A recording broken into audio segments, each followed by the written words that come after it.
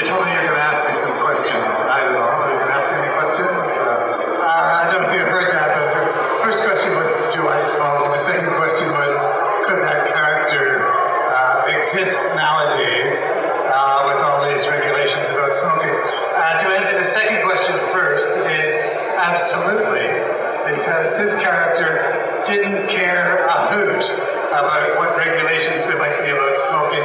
He smoked in emergency room hospitals, for God's sake. He smoked with oxygen coming out of tanks that could blow up, and he still lit a cigarette. So I think nothing was going to stop him from smoking. But personally, I did stop smoking. I smoked until I was about 40, and then with great effort, I quit smoking. And then somehow, 17 years later, I was offered a part of a character called the cigarette-smoking man. And I thought, can I do this? And I thought, well, it's 17 years since I quit. I'm good. So they asked me, when I did the first episode, they said, we've got these herbal cigarettes, or you could use real cigarettes. What would you like? And I said, well, I'm an actor. I quit long ago. Give me a real cigarette. That'll be fine. So I smoked real cigarettes for the pilot. How do I spell it? And the next episode I smoked real cigarettes.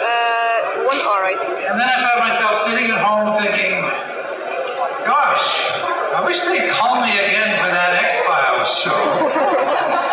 And then I realized, no, I can't miss this. And I smoked herbal cigarettes after that. They're awful, but they're not addictive. First of all, I want to say it's an honor to meet you. I met my wife in the X-Files chat room. And the question I want to ask is, if you were offered a part in a future X-Files movie, would you accept it? Well, we all know, like Chris Carter said, you can't really kill the devil. Well, if I were offered a role in a future X-Files movie, of course I would accept it. And then it would be a lot more successful than the last X-Files movie. No, I didn't say that. You didn't hear me say that? I didn't say that. But of course, it is a bit of a problem because I was pretty much killed at the end of the series. I mean, that was my third death, but this one was pretty climactic. So I don't know, I'd have to be a dream, or they'd have to go back in time, or I'm not sure how they would resurrect me. But since Mulder and Scully are a little long in the tooth as well, I'm sure we could work something out. Yeah, how did I end up playing the X-Files?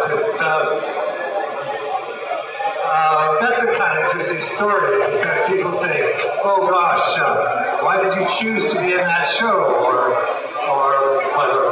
people have all sorts of expectations about why I might have done the part. The fact is, they cast the pilot in Vancouver, where I was an acting teacher and a sometime working actor. And I auditioned for a role called the senior FBI agent. And this character had 3 lines. And I didn't get it. An actor called Ken Cameron got that part, and I got this part with no lines. Well, what the heck, it's a cake, I'll do it, sure. So I did the part with no lines, and Ken did the part with the 3 lines, and we've laughed about it together ever since. Only I've laughed more than he did. What was the most fun or interesting part about acting or as on set?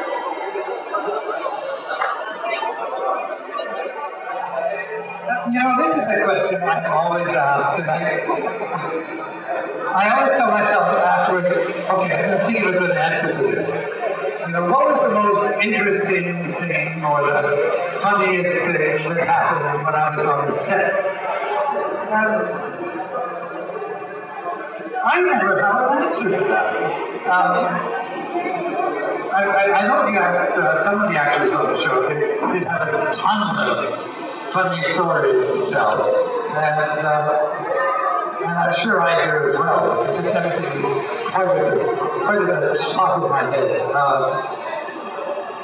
But just because you asked me a question, I'll tell you an answer to something else. Because it has to do with conventions. This wasn't actually the show. But, you know, I don't know, I don't recognize all of you. You haven't all been over to buy an autographed picture yet. But I assume I'm going to see you all in a few minutes after. But there's one person, I was in Texas, and they have an accent in Texas.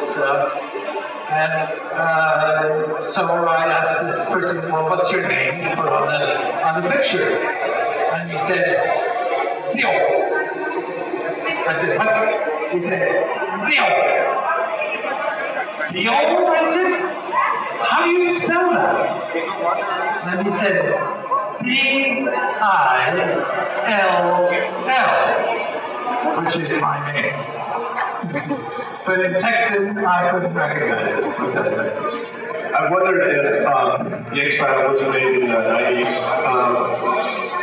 Today, the whole landscaping of the series has changed a lot because now they're like big business, you know, like HBO series, all that big production values, more even so than movies. Do you think the X-Files, if made today, would be different? That's such an interesting question because I might have forgotten to mention this. I've written my memoir. It's a book called Where There's Smoke, ... Musings of a Cigarette Smoking Man, and it will be published in October, in case you would just happen to be book shopping at the time. But in researching for the book, I went back and looked at a lot of early episodes of X-Files, and it's surprising how I don't want to say low the production values were, but they're not very. It's a pretty simple show. And it didn't have a big following in its first year. It took a whole kind of cultivated audience of internet geeks, really, to kind of catch it. So no, I think X-Files would have been pulled after about the third episode if it was launched now. But it was on Fox, which was a fourth-level network, and it could allow the show time to build an audience. And as we all know, it built a huge audience. So it does say something about how television production is done now compared to how it was done. That's a good question. Hey guys, I hope you liked this first part of the Q&A with William B. Davis from the Antwerp Sci-fi Horror Convention on May 1st. I had a lot of fun, and I hope you enjoyed it as well, despite the horrible audio quality, for which I sincerely do apologize. I hope you liked it. Make sure to check out the second part. I just split them up because I didn't want you to get bored after 7 minutes. So if you're still in the mood to watch the second part, make sure to check it out, or you can check it out later, of course, as long as you watch it, because it's full of awesome, I swear. Alright, I hope you enjoyed it. I'll see you guys soon. Take care. Peace out.